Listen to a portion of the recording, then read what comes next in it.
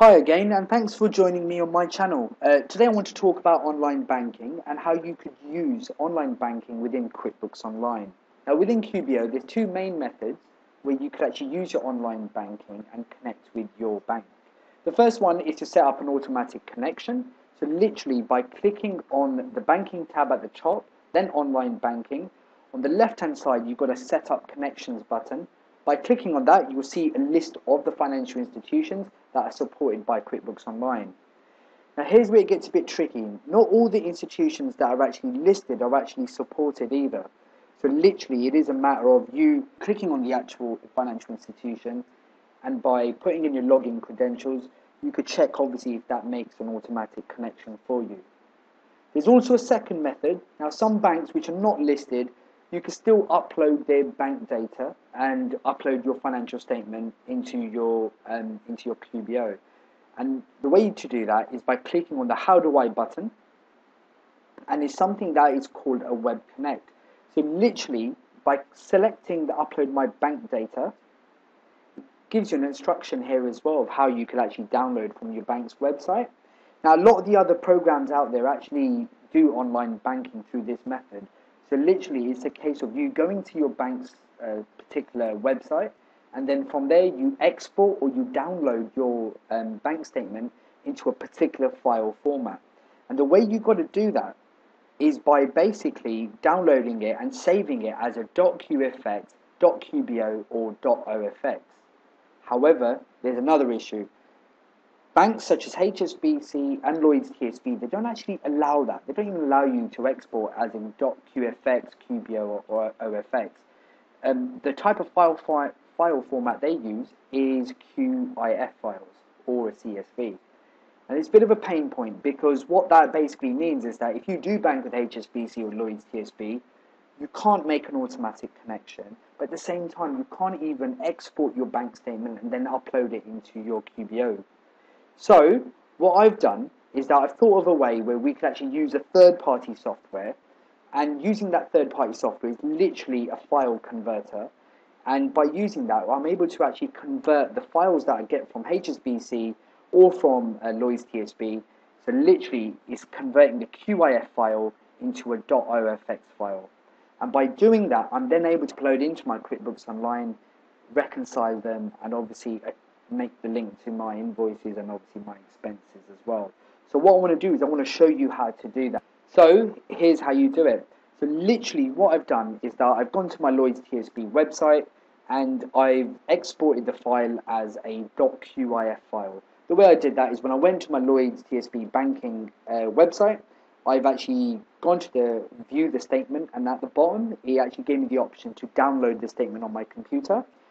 By doing so, it also gives me the option in what type of format do I want to download in. Select .qif. So that's what you've got to do. Now this is the same with HSBC, and I know a few other banks also do this as well. They give you the option for .qif. So select that and just save that to your desktop. Now what you want to do then, literally this is what I've done, is I've gone on Google and I've looked for file converters. And there's two particular file converters that actually stand out. You've got your this one here, which is icreateofx.co.uk. And as you can see over here, there's a link to download this. There's also another one called MT2OFX. And these are the two file converters that I've seen. Both of them are free. The first one, the iCreate, I think you get a 30-day free trial on that, and then you could actually purchase it. Or you could actually uninstall it and then reinstall it again, so it remains free. Bit cheeky, I know, but hey, it works. The other way is MT2OFX. It's a great little piece of software. However, I did find the iCreateOFX system a lot more better, so I've actually installed this onto my system. So once you install it, is this that appears. So once you open it up, as you can see at the top right hand side, I've got 25 days remaining on this free trial. So what you do is, it's so simple, is literally click on this particular button on the left hand side, which is QIF. Click on that, find the bank statement you've downloaded, and here you go. Here's all the transactions that I've done on that particular credit card, and it's all there.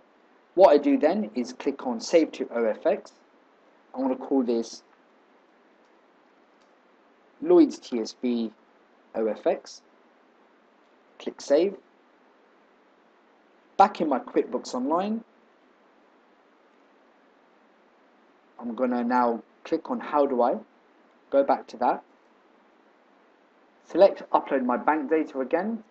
And we've done the first bit. Go straight to the second bit, which is upload the file to my QuickBooks Online. Start the mini web interview. And from here, you've got to choose your file. So literally click on that. From here, Lloyd's TSB OFX. Found that. Click Next. That's my actual credit card. So it'll actually, the same thing works for your bank account as well. Purely for this particular example, I'm going to use it as a current liability.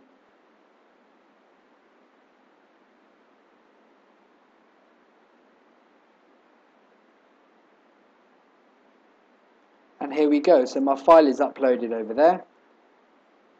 As you can see, it actually gives me the status that the file has been uploaded. I can actually review the transactions with the 7 of these transactions. I've actually downloaded my credit card statement. However, you could do the exactly same thing with your bank statement. Click on Review.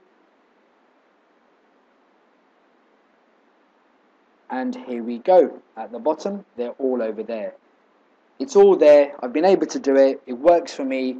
You can replicate this with your HSBC accounts or any other bank account which isn't directly supported by QuickBooks Online. But it's a fantastic way to do it. As you've seen with the converter that I use, that I create OFX, it's extremely simple. You can use any converter you like. Remember, guys, as well, that is also definitely a bit of a risk. You know, I personally did do a virus check on this particular software. You know, I am uploading my bank statement into it, so it's obviously a risk that I'm taking, and you'll be taking as well.